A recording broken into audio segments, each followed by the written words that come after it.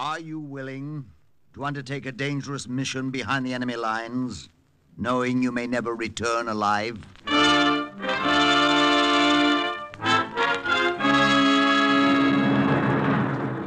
What you have just heard is the question asked during the war to agents of the OSS.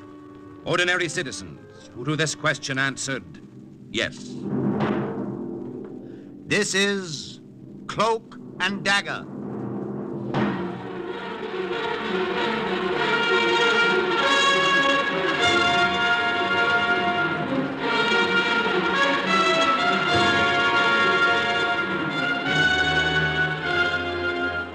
Black warfare, espionage, international intrigue.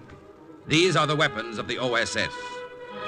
Tonight's story, Seeds of Doubt, concerning an OSS agent who tracked down Nazis in American uniforms, is suggested by actual incidents recorded in the Washington files of the Office of Strategic Services. A story that can now be told.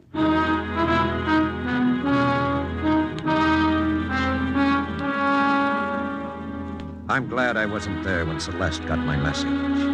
If I had been, I might have called the whole deal off. Found some other way to carry out my mission.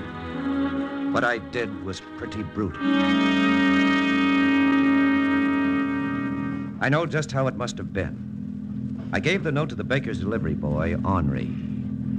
He must have driven the dilapidated old truck through those majestic iron gates of the Chateau Breton, 12 miles south of Paris, circled the huge house and come to a stop at the servants' entrance. And perhaps it was Muriel herself, Celeste's personal maid, who answered the door. Pour mademoiselle. Merci, monsieur. Pour vous, monsieur. Merci, madame. And then Muriel began that long climb up to Celeste's room. 3 flights of marble stairs and then down the carpeted corridor to the 4th door on the right-hand side. Mademoiselle? Entrez. Entrez, Muriel. Celeste was probably reading. She always was in those days. It was a way of passing time while she waited for some word from my friend, Paul Blanchard. A message, mademoiselle. A message? From who, Muriel? I do not know. It was all so mysterious. A baker's truck was at the door, and the boy gave... No, never mind. Give it to me. Voilà, mademoiselle. Oh, that handwriting. Mademoiselle, it is not from... No. Be quiet. Oh, mon Dieu. But then it is... C'est ça. It is Paul. My Paul. He is here in Paris. He is waiting for me in the cafe in Montparnasse. Oh, le bon Dieu. I was afraid he was dead.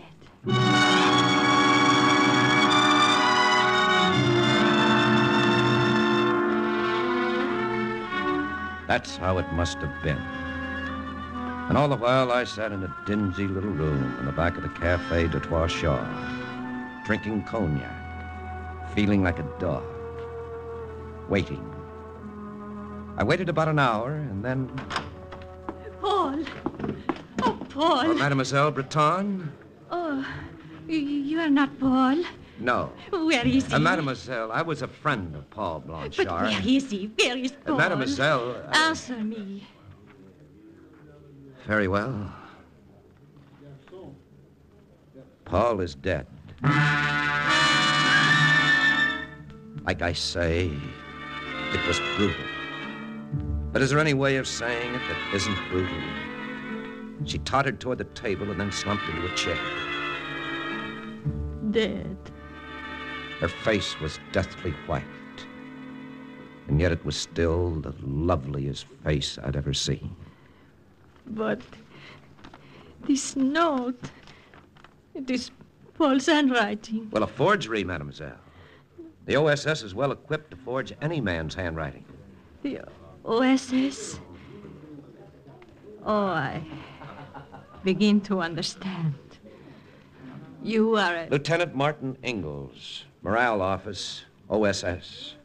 And you deliberately told... That's right. I had to see you, but I couldn't come to the chateau. And I knew you wouldn't ignore a note like that. I see. I will aid you for this, Lieutenant. As long as I That'll live. be rather awkward considering our future relationship. We shall have no future relationship. You and I. I think we will. I've come to Paris to take Paul's place. Take his place. Yes, as your fiancé. At first, that is. And then later, as your husband.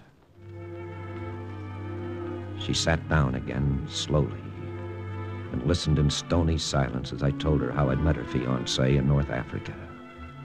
I told her how he'd described me, and then how he described their swift, frenzied courtship in Geneva just before Paul joined the Free French forces. Then I told her how he died. Paul loved France. Yes. And he told me once that you loved her, too.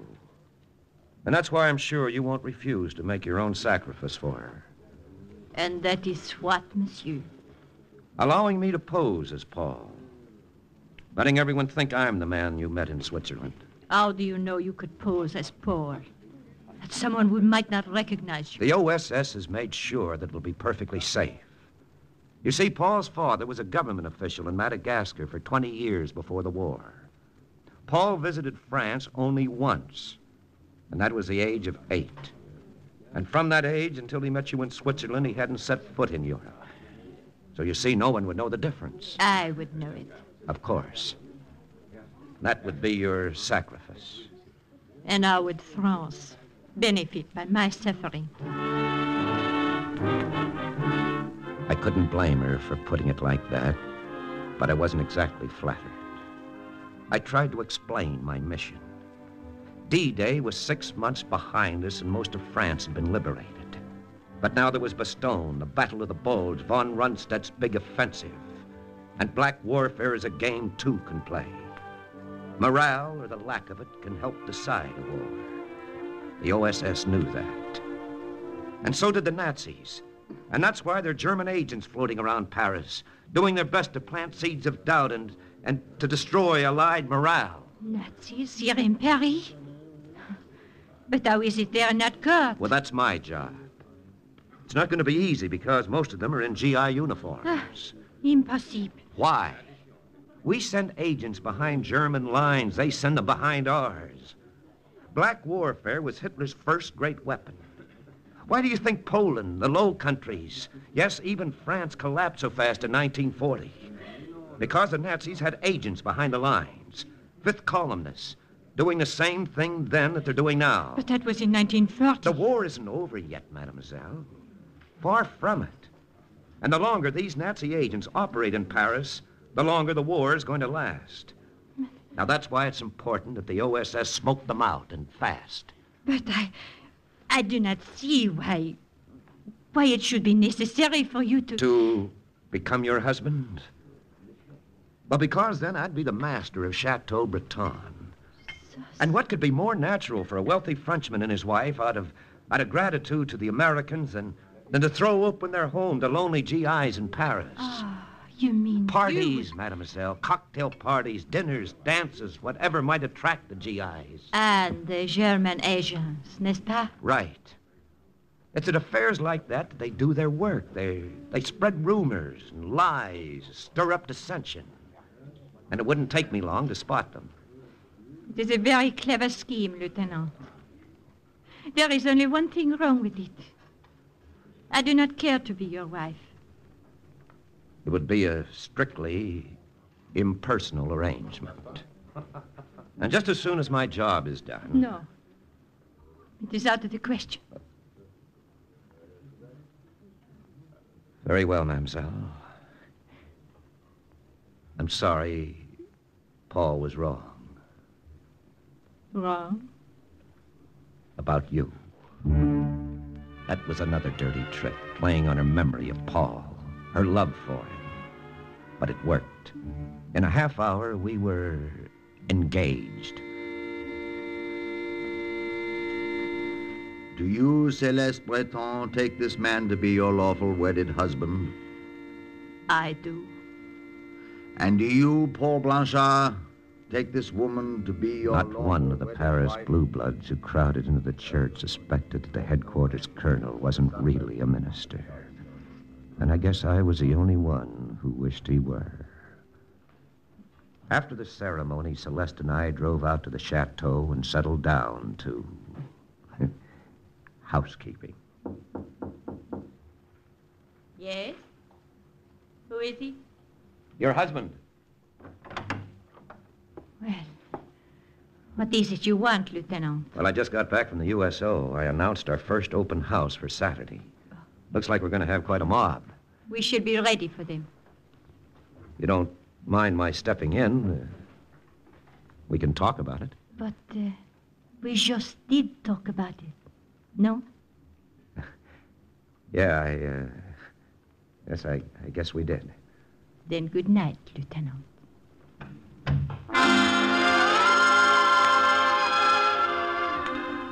And that was married life at the Chateau Breton. It's a good thing our series of parties did start then. Took my mind off other things. It looked like every Joe in the European theater attended those parties. The champagne flowed, the canapes vanished. Each clam bake was a bigger success than the one before it. Except I didn't spot any Nazi agents. Yes, there were plenty of rumors, sure. That's one thing an army always has plenty of. I tell ya, I hear we're getting our brains beat out at Bastogne. This man's war ain't over yet, pal. The guy was telling me the other day how the brass snafu thinks at Cambrai. Like a guy was saying the other day, if Hitler wants to negotiate, well, let's negotiate and get it over with so we can go home. I heard Hitler's got a secret weapon. Bacteriological stuff. He's just waiting for the right time to use it.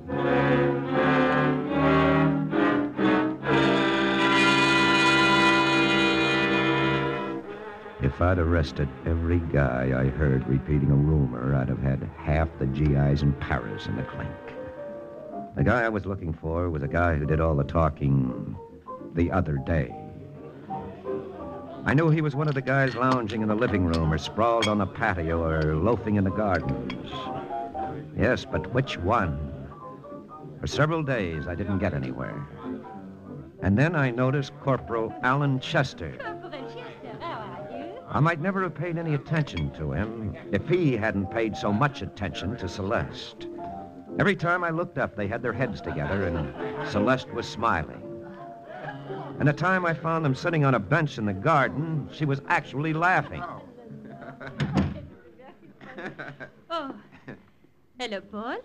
Well, if it was a good story, you're going to have to tell it again, Corporal. It was a very good story. You have met my husband, haven't you, Alain?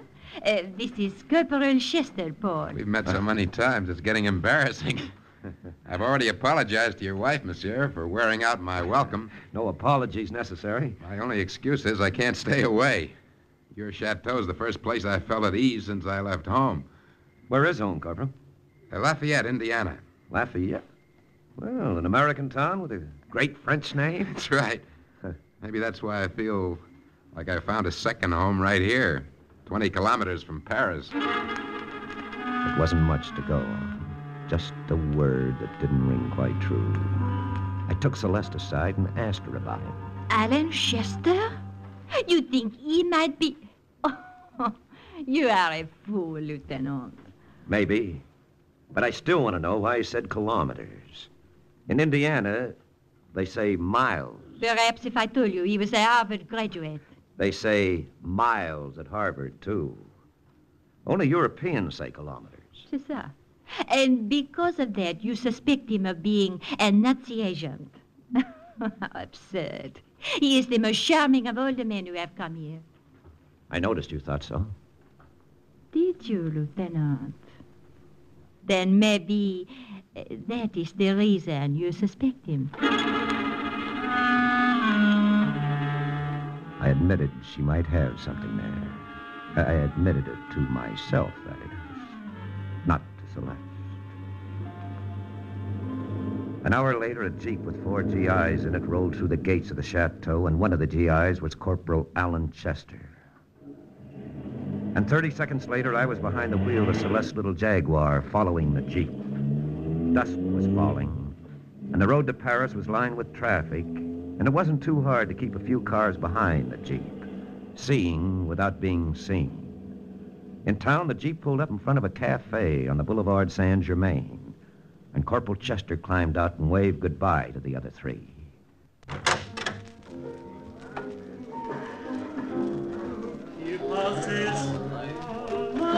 Luckily, it was a gloomy joint. He walked straight across the dance floor. I hugged the walls and moved in the same direction. He didn't stop at the bar. He didn't sit down at a table. He headed straight for a back door. He opened it, and he went out. I gave him 10 seconds.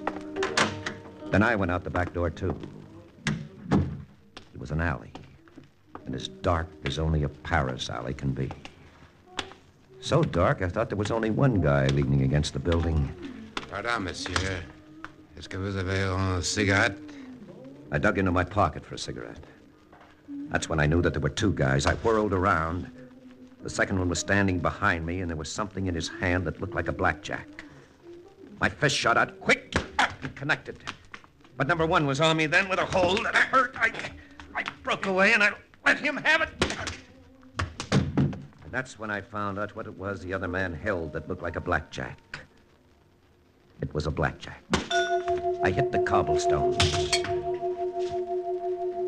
For a moment, I saw number two standing over me and heard a girl singing far away.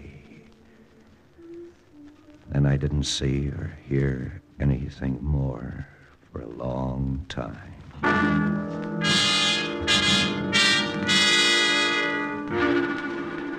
It was dawn when I climbed up to the third floor of the chateau. If Celeste was sleeping, she woke up plenty fast. And if she had to get into that shimmery house coat she wore, she must have done it in record time. Lieutenant, mon Dieu, you look terrible. I didn't tell her that she looked wonderful. I didn't ask her if I could come in either. I just walked past her and I sat down on a divan. I told her what had happened in the alley off the Boulevard Saint-Germain. But all the time I talked, I was thinking of something else. That we were alone. That she was very beautiful. And so now, of course, you are quite certain that Corporal Chester is a German agent. Well, that's how it adds up, doesn't it? Perhaps I am not so good at figures. These men may have been thieves. They took your money, n'est-ce pas? Well, that doesn't prove anything. Well, that could have been a cover-up. But why would Corporal Chester have wanted you beaten up? Well, to stop me from tailing him. Now, that cafe may be a regular hangout, and his boys may hang around outside to take care of any shadows who show up. Oh. Then you think he did not know you were following him tonight, huh? Well, his boys may have reported that they slugged a guy in the alley, but well, they can't be sure who I was, or well, even that I was tailing him. I see. I look that funny? No. I am just thinking what a fool you are, Lieutenant. Strange. I was thinking the same thing myself. What do you mean? A man who has a wife as lovely as you doesn't even kiss her. He is a fool, isn't he? He would be even more of a fool if he tried. Have you forgotten that bargain? A strictly impersonal relationship, you said. I said it when you said you'd be loyal to Paul Blanchard's memory. And am I not being loyal? I don't know. But the way you smiled at Alan Chester wouldn't suggest you are. Oh. You do not like the way I smile at him, huh? I don't like it at all. Then, naturally, you would not wish me to accept this invitation. What invitation? That is why I call you a fool, Lieutenant. You think Alan hires men to keep anyone from finding out where he is staying. Why, then, is he so careless with me? Why does he invite me to his room? Why, that... Oh, of course, if I went, I could tell you where he is staying. Perhaps I could tell you A great deal more. If he's a Nazi agent, I would surely find it out. Oh, but you do not want me to go. You're to go whether I want it or not. How noble you are, Lieutenant.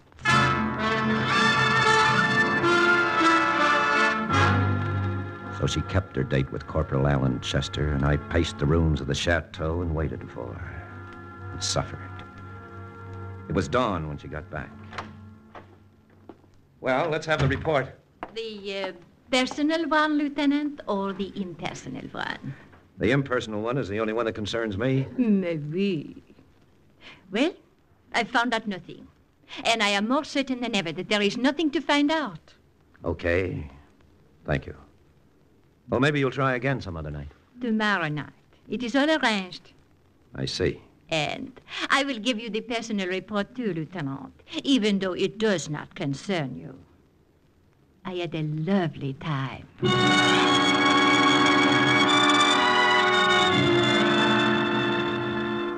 It was the next night when I began to suspect her.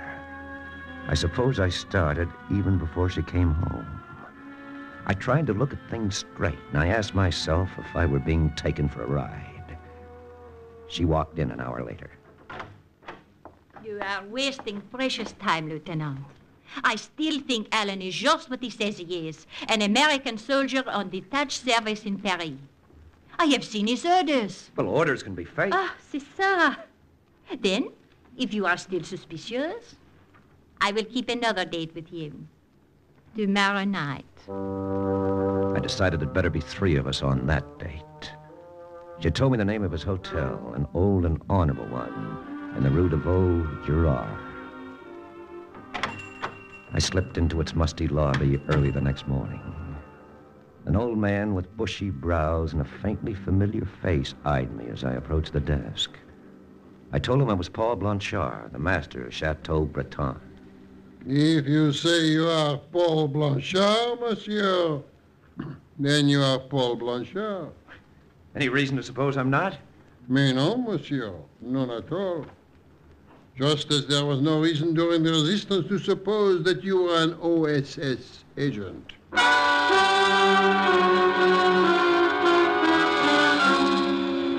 remembered him then. He'd been in the Marquis unit I'd worked with on a mission before D-Day. He was Pierre Salon, a patriot. It was a break, and I knew that I was safe. Safe enough to tell him as much as necessary. It shall be done, Lieutenant. This Corporal Chester is in room 613. Room 612 will be vacant all evening. Here's the key to it, Lieutenant. The door between the 2 rooms will be unlocked. And fortunately, the walls are paper-thin. 5 minutes after Celeste had left that night, I was on the road to Paris. At the hotel, I went straight to room 612, let myself in. It was empty, pitch black. There was no sound from 613. Celeste and Corporal Chester had probably gone to a cafe first. It might be a long wait. It was a long wait, and a hot one. The windows were closed. The room was stuffy. I stood there in the blackness, and the sweat poured down my face. And the minutes ticked by. Then, at last, the door to 613 opened. I pressed my ear against the wall. Oh, at last. Pierre was right about that wall. It was paper I thin. thought we'd never get up here, darling, where I can kiss you. I've been wanting to kiss you all evening. Oh, Alan. The sweat was rolling down my face harder than ever. I don't see how I'm ever going to be able to leave you, Celeste. This is really our last meeting. I'm leaving Paris tomorrow morning. It is very hard to face. Alan, Yeah? if I were not married, if Paul were not really my husband. What's the use of saying it? He is your husband. But what if I tell you he is not? What if I confess it is all a sham and mockery? I wasn't sweating anymore. Now I was so cold I shivered. I don't understand, Celeste. You mean he's only pretending to be your husband? Mais oui, only pretending. But why? In order to trap you. He is an American, an officer in the OSS. He thinks you are a Nazi agent. The butt of my revolver was cold, too. My hand squeezed tight around it. Is this true, Celeste? He actually thinks I'm a German? Yes. And I think so, too. I know you are. Celeste. But I don't care. I would not have told you my secret if I did. I love you. How long would you go on loving me if I were an enemy of France? What is France to me? What is any country to any woman? I would love you no matter what you are. All right, Celeste. You're right. I'm a member of the intelligence service of the Third Reich. I twisted the knob, jerked open the door, and stepped into room 613. Lieutenant. Thank you for selling me out, mademoiselle. If you weren't a traitor, I might never have been sure about Corporal Chester. With a lamp on the table, the only light in the room, and it stood behind him. As I spoke, a swift movement of his arm sent it crashing to the floor. Now there was darkness again, enveloping all three of us. We all moved. We changed our positions swiftly, silently. None of us could speak without tipping off where we were. Neither Chester nor I could fire for fear of missing. So we circled the room. And we waited for our eyes to grow accustomed to the dark. And then he must have thought he saw me. He missed me. The bullet struck something near the door. But the flash of his gun was all I needed. I fired. And then on the third shot...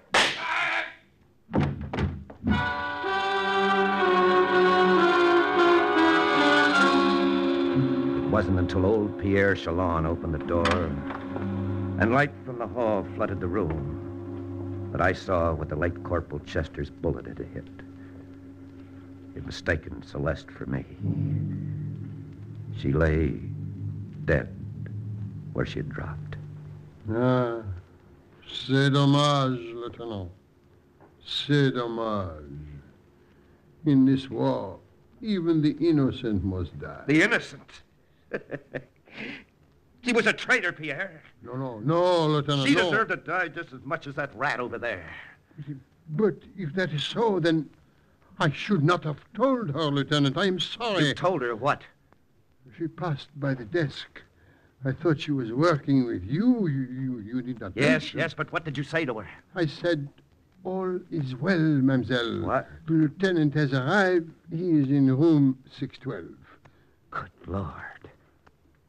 Then she knew all the time. Then the only possible reason why she would have told him who I was to persuade him to confess who he was. She'd have been crazy to say what she did otherwise, knowing that I was listening. Then she did not betray you. No, Pierre. No, she didn't betray me. Perhaps it was you she loved then, Lieutenant. No, Pierre. It was France she loved.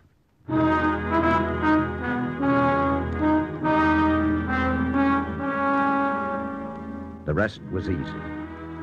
In Corporal Chester's room, he found a list of names in code. We broke the code before dawn the next morning. And by that night, we had every Nazi agent in GI uniform corralled. And once again, the report of another OSS agent closes with the words, Mission accomplished. listen again next week to another true adventure from the files of the OSS on Cloak and Dagger.